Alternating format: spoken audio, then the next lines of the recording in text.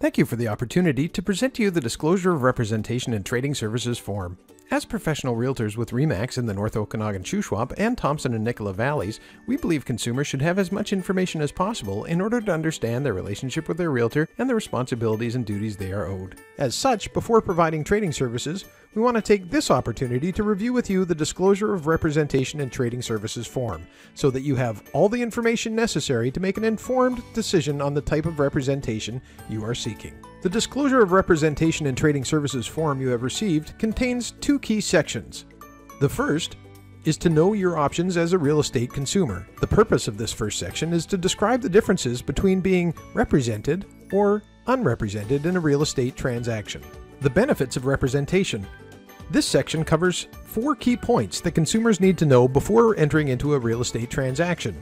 First, the benefits of working with a realtor, which includes expert advice, protection, and oversight. Second, an overview of what representation means. For example, as a client, you as the consumer has engaged a realtor to provide services on your behalf. Your realtor will owe you special legal fiduciary duties, including undivided loyalty, avoiding conflicts of interest, disclosing material information, and protecting your confidentiality. Third, an overview of what being unrepresented means. An unrepresented consumer will have no agency relationship with the licensee, which means your realtor is not working on your behalf in the transaction. Your realtor may still provide some limited trading services, which include providing general market information and standard forms, helping people to correctly fill out paperwork, and presenting offers and counteroffers. But they cannot offer any advice. If you choose not to have a real estate professional represent you, you are considered to be an unrepresented party. You are not entitled to the special legal duties a client receives. No loyalty.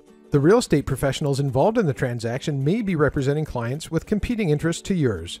They must be loyal to their clients and not to you. No duty to avoid conflicts. No real estate professional is acting in your interests. No full disclosure. The real estate professionals involved in the transaction do not have a duty to disclose all relevant information to you.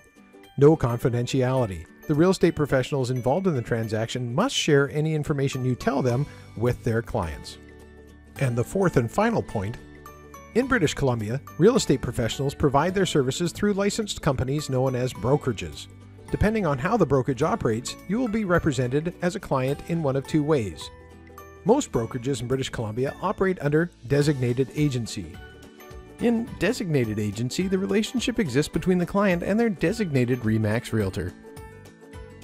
Should other parties or parties to a potential transaction be represented by another real estate agent within the same brokerage who is not your designated agent, there is no conflict, as each real estate agent will be in a designated agency with their respective clients.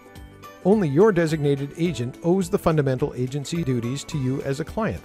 Your realtor will not share your confidential information with others without your permission.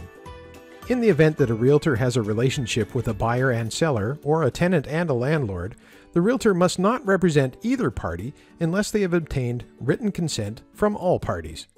If this happens, a realtor can provide a referral to another designated agent who can provide the client with an agency relationship. The purpose of the last 2 pages of the Disclosure of Representation in Trading Services form is to document that the disclosure has been made to you, the consumer, and it includes a mandatory checklist and name signature field that the licensee will complete. It also includes an optional checklist and name signature field that may be completed by the consumer. Our brokerage requires that any time we're providing trading services, the form must be completed by the consumer. In order to make an informed decision on representation, please ask your RE/MAX in the North Okanagan-Shuswap and Thompson-Nicola Valleys realtor any questions you may have.